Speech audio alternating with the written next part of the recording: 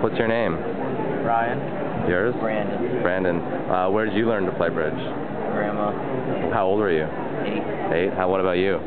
Grandma. 10. 10, and you guys are a little older now. What made you stick with the game? What do you like about it? Our grandma kept on encouraging it, and we started playing together. Yeah, I would think that'd be a big thing. About the same thing. Yeah, and it was obviously fun. To some point. Yeah. So when you guys found, like before you found each other, was there something you were looking for in a partner? We're cousins. Oh, you're cousins, so you just sort of started with each other.